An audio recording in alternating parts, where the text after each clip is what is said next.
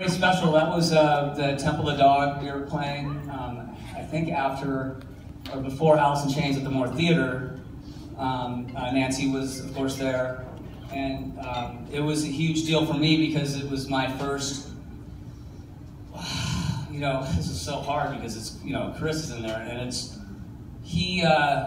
was a big deal for me, Temple, because it was the first thing I ever played on. It was a legitimate record, and he was trusting me to play on those songs, and was real cool about it too. Like, just let yourself go, do it, man. Reach down solo, because I was very like, I don't want to fuck this song. I really was nervous about it, and Chris was very accommodating and cool and mellow, but just like sing like we all know.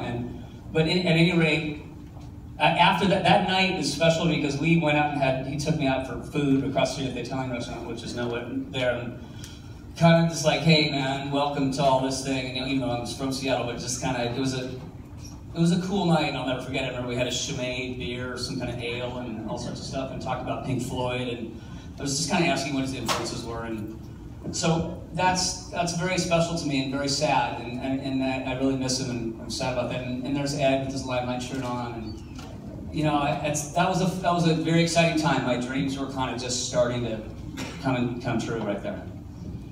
Just one thing about Chris, this photo really does capture the kind of generous and inviting way he treated so many people that came to Seattle after he already was there. Yeah.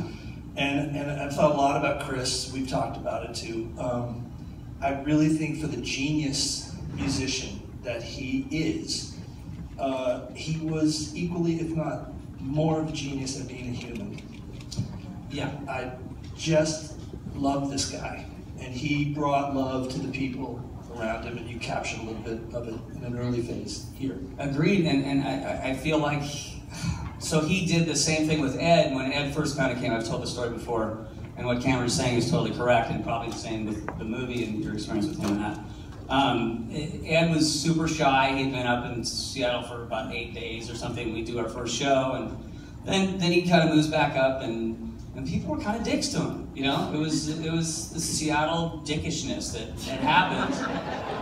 That's a thing, and I've done it, and I only know what it is because I've been away from it and come back to it. And I love my people, but man, it was kind of tough, and I was fucking pissed too because because it's Ed, and he was a new guy, and he sang great. And I was like, this is fucking great. You don't like this, you know, or it's just like because he wasn't from Seattle. All of this kind of BS was happening. Chris was very inviting to Ed and took him out hiking and drinking and just said, hey, relax, this is cool. And I think he felt a kinship, obviously, he and Jeff and Stone were dear friends, that they had just lost Andy, and this was something new for them and he wanted to support. And that was cool about the Seattle scene, because not all the scenes were like that. So. Love you, Chris. Yeah, man. Well said. Okay, here we are.